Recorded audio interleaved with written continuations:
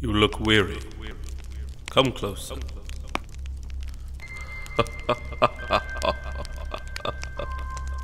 I am the teller. Tales of wonder. Tales of light and dark. There are all manner of stories here. So come, sit by the fire. Let me tell you a story.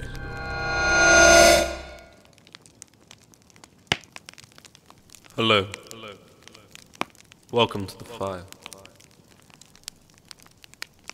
It's a special Halloween edition of the Come Sit by the Fire short story podcast. We have two tales of terror, madness, and dreams. And the first tale comes from the teller, known as Jack Woollett. In this story, a man ravaged by disease seeks refuge in a heartless and dangerous city. May I present Tremors.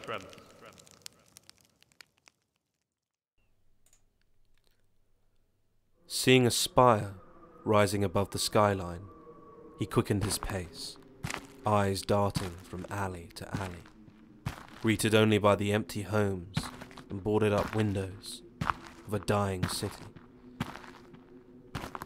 As he pushed on, the steep, twisting street began to straighten little by little.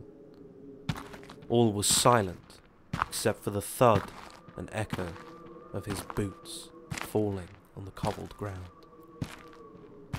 Finally, it was there before him, on the crest of the hill, a great stone cathedral peering through the mist.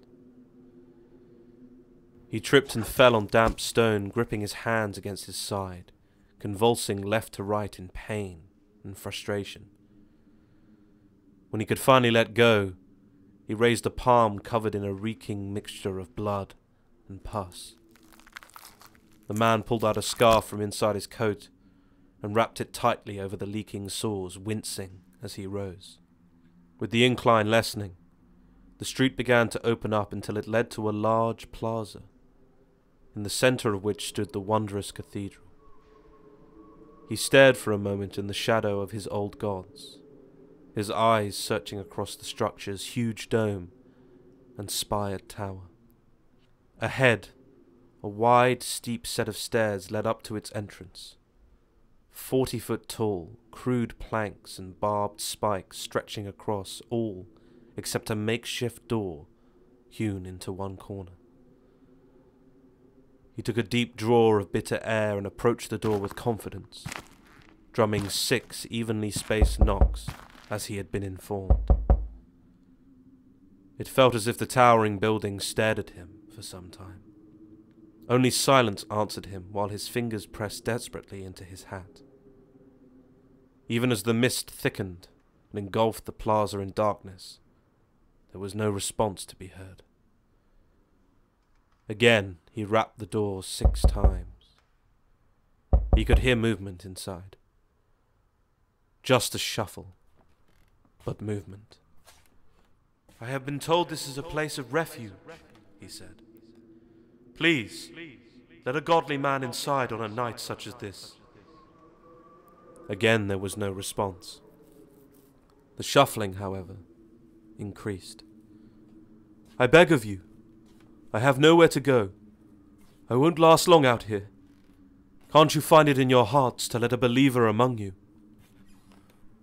The shuffling turned into muffled bickering, but soon a strange and screeching voice ended the discussion. Silence reigned once more. He sat by the stone stairs facing the deities that adorned the walls of the cathedral. He searched them for answers, nearly bringing amusement to his cynical mind. Then there it was, the flash of eyes in a window above him. "Please, I know you can see me. Look at me. I do not tremor. I am not one of them. I beg you. I have a wife and children. Perhaps they are among you. The eyes were gone as soon as they had appeared, and the cold, hard door stood silent still. He sat again, this time looking away from the impenetrable walls, and towards the sea of crooked and disintegrating roofs below. In one hand he held his hat, the other clutched over his ever-throbbing sores. Hours passed as he contemplated his next move. The city gates had all been bolted shut. He'd been ejected from every nook and cranny he'd ever had the luck to come across. Perhaps there was a way through the walls, a passage of some kind. Either way, the open plaza was filling him with an imposing sense of discomfort. Before he could rise, however, he heard them. The unmistakable march of heavy footsteps pressing down along the tight streets leading up the hill. He could already see the flames of their torches glowing through the maze of slums winding downhill. He scrambled back up the steps and rapped at the door in quick succession, pleading desperately. "Please, you cannot leave me with them. You know what will happen. You've seen." He shuddered, then banged at the doors again. "If there truly is life after this one, you'll be sure to find reckoning amongst the flames." Still, no answer came. They were filtering into the square now. He could see the undulating outline of their mangled bodies and warped faces, weapons flashing in the torchlight. The man fell to his knees against the door. He attacked it until his knuckles bled. Darting round every few seconds, he could see them approach the stairs, cackling, drawing nearer and nearer. He clamped his hands around his eyes. This could not defend from the attack of pestilence on his nostrils and the din of 1,000 grunts closing in on his eardrums. He thought of the years he had wasted, the lonely, loveless life he had led. Without warning, several bony hands gripped around his shoulders, began to drag him along the stone violently.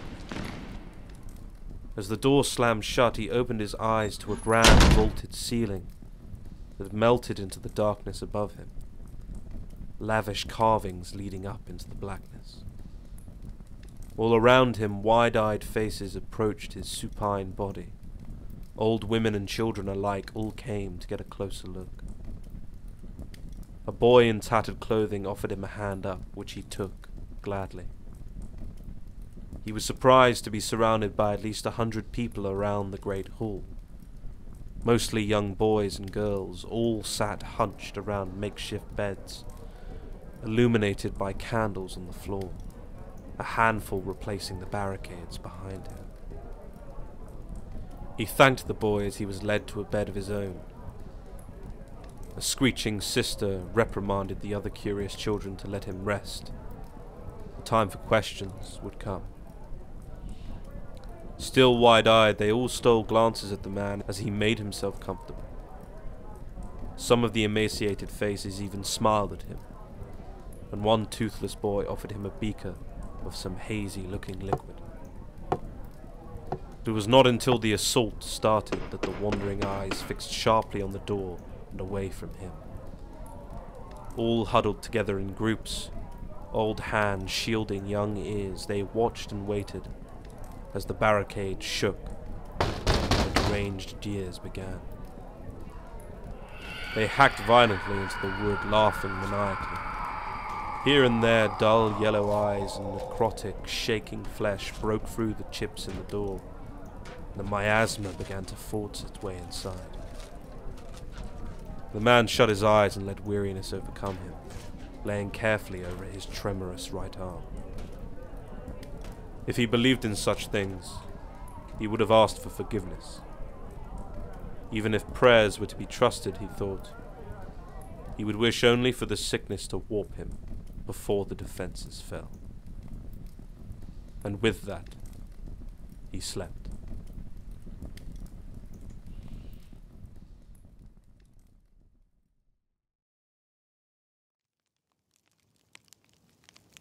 Our second tale a man who lives amongst the dreams in different dimensions of the world just one step outside our own.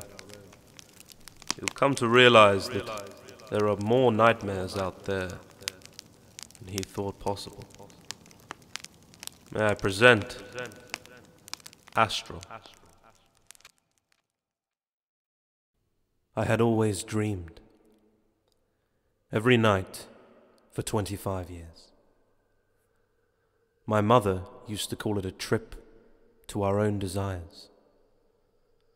My college professor used to call it the manifestations of our subconscious. As for me, I just called it elsewhere. I loved it as a child. I would settle down at night, and while my brother slept like a log in the bunk bed above, I was anywhere. As a teenager with some intoxicant in my system, I escaped the hell that was my day-to-day life. In time, I became fully lucid, complete control. My partner, Chantel, said she'd never seen me happier than when I was asleep, always smiling. Sometimes I think she's right. But lucidity had begun to lose its thrill. Overindulgence and freedom leads to gluttony and boredom, and I longed for more. I feared I had gone as far as I could go, until it was late. Chantel was already asleep. She was always up earlier than me, and always in bed many hours before I joined her to take my nocturnal journeys. I was watching a film, some C-grade sci-fi channel thing. The main character was able to leave his body, travel the world in the spirit realm, or so they called it. I was skeptical, but intrigued. Astral projection, they called it. The ability to step outside your own body and walk among the stars. I felt excitement like I hadn't felt in years, like a new adventure awaited me. I found a convincing enough technique tied to lucid dreaming. It came with ardent warnings to watch and protect my silver cord at all costs, supposedly an anchor between my spirit and my body. It did make me laugh. It took me only one night, one solitary night, and I was separated from my body. It started in my toes. I felt the tethers between the small bones shake loose. Then my legs, once heavy, now felt light and weightless. In my chest, the breaths and beatings of my heart, once rhythmic and synchronized, now fell quiet and still, lifting me away from them. My arms, tools for action, fell still and superfluous. Then slowly, after what felt like years, I rose upwards, like a cloud forming in the upper echelons of the heavens. I don't know how to describe it. To see yourself, not a reflection, not a photograph, but to be stood outside yourself, a full physical separation. The only thing connecting the two clasped in your own hands, like an astral buoyancy aid. But I didn't do this to look at myself. I did this to explore. Those first few nights I tested the waters, down the streets, to the beach a few miles from my home. But I didn't take this step to walk my own town, the same streets I had walked for years. Nor did I do it so I could remain on these same shores. I wanted to go further, into the great unknown, to great heights and the furthest depths. I was spending almost every hour of the day in my astral form. Do you know what freedom truly feels like? We think we do. We so believe that we do. The laughable notion of free will and freedom of movement and choice and consequence that we brandish around ourselves in this world is a cruel joke compared to this real freedom. There are worlds inside worlds, inside worlds, inside worlds. And while we laud our own as the one that is a gift, we could scarcely believe that it is merely one fragment of an entire structure, a sliver of a complex and wide-reaching universe. The body that kept me in your world felt like a weight, a dead weight of meat and blood, nothing more than a walking, talking organ machine. Outside of it, I was a god. Why had I resigned myself to it for so long? I wonder. In time, as I drifted and soared through the kaleidoscopic fabric of dimensions, I began to forget I was even tethered to it. Until one night, I felt a tug. Like a child pawing at its parent, I felt the silver cord in my chest pull me hurtling back to where that vessel laid. It had never done that before. I was in control, always in control. It hurtled me back into that room of stasis, and I saw a shadow atop my sleeping hollow body. Clutched in its hands the silver cord I had laughed at so recklessly. The silver cord that had felt like a lead weight around my neck as I barraged through the full spectrum of reality and order, which now felt like my only tether. This shadow clutched it tight, its formless and chaotic figure, an absence of light surrounding my sleeping body. Why so shocked, friend? You did your research, read others' tales of the dangers of this folly. Well, here's your proof. Don't go flashing this silver the world over. It might catch someone's attention. I grabbed at my own spectral chest where the cord was connected. What was once a solid, pure line of connection was now frayed and chipped, weak. Yes. They all say that it shan't sever, no matter what you do. But most who have flung themselves from this world to the next did not do it with the rapidity and frequency you have, the shadow said.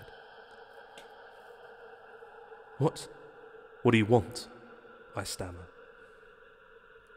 The shadow appeared to grin, its black, formless face shifting into a grimace of darkness as it ran its hands over the cord. Please. You may have acted like a fool, but please don't play as one. I want this vessel. You clearly wish to no longer be bound to it, and I am more than willing to take it off your hands. I stepped forward in a bid for my body, but the shadow raised the cord upwards, strangling it. No, I shouted. That's my body, please. Take another step and it will be lost to us both. Now tell me why you want it, the shadow said. I clutched my face with my spectral, sweating hands. Why? Because it's mine. It's where I belong. The shadow seemed to grow larger as it spoke, still lacking structure and order to its form. Where you belong to the air, my friend, to the passing winds and shifting tides. If you belonged to this form, you would have never neglected who was beside you. The shadow motioned towards the empty space of the bed, which once held the sleeping, loving form of Chantal. She didn't understand what it meant, what it felt like, I say, shaking, feeling myself becoming unbound with every passing second. No, it is you that never understood what it meant. Always looking for the out, the exit sign, when everything you needed was inches away. A whole world. It took me far too long. The shadow moved forward into the light, the absence of its form finally taking on an image, a physical presence, my own. But I know now, and I'm taking my life back. Atop my body, I look across the room at my phantom self, his face clutched in fear, slowly warped. The mouth curled into a grin, the lips stretching further and further than possible, as the white teeth tumbled and dropped, dancing on the floor like piano keys. I look at the silver cord in my hands, the anchor point leading to my body. The vessel kept so far from me for so long. The shadow across the room wailed as he lurched towards me, body disseminating into darkness as I severed the cord. I slipped downwards, suddenly, as if the world lost all form as I merged with my body.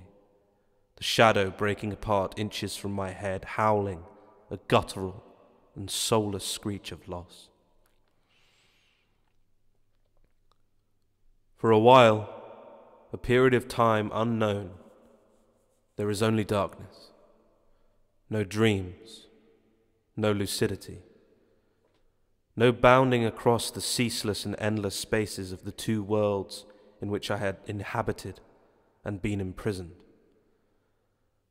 I fear that it has not worked, that instead of returning to my body, I have instead become untethered further than before, no longer searching desperately for my home, but lost from it, barred from it, for good. But slowly, ever so slowly, light returns. The sun rises in the distance through my bedroom window, and I feel the familiar and missed sensation of my physical form. I feel the small and slight movements of my wriggling toes. I feel the dull weight of my legs shifting restlessly below me. My chest rising and falling with the intake and expulsion of breath and the low thrum of my heartbeat. My hands and my arms rising like once felled trees, lifting me upwards to greet the warm and comforting embrace of the sun. And then slowly, after what feels like years, I place my feet on the ground and stand upwards. I reach out and touch the cool glass of the window, the sun's warmth permeating through it like a wave. For a moment, it feels false, like a collection of visual and physical representations of past experiences. It feels like a dream I never want to wake up from. I turn back to the bed and reach down to the bedside table and grab a phone that lies there waiting to be used. I dial the number and it rings, the gentle chirps and buzzes sending vibrations through my ear into my brain, shock waves of anticipation and worry shaking me to my very core. You answer, your voice soft, gentle, and surprised. "Honey?" I say, the word passing my lips tasting sweeter than its namesake. "I know. I'm sorry. I'm awake now."